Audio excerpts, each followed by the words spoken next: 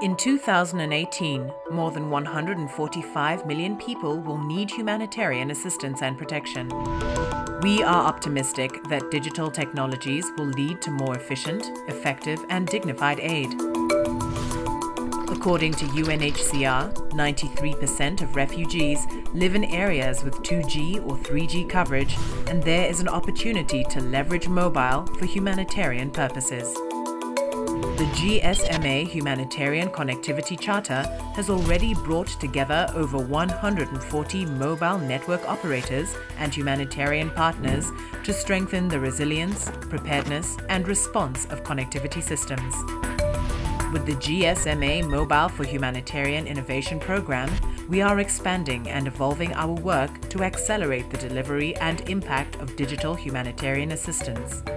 We are building a learning and research agenda on the future of digital humanitarian response, catalyzing partnerships and innovation for new digital humanitarian services, advocating for enabling policy environments, monitoring and evaluating performance.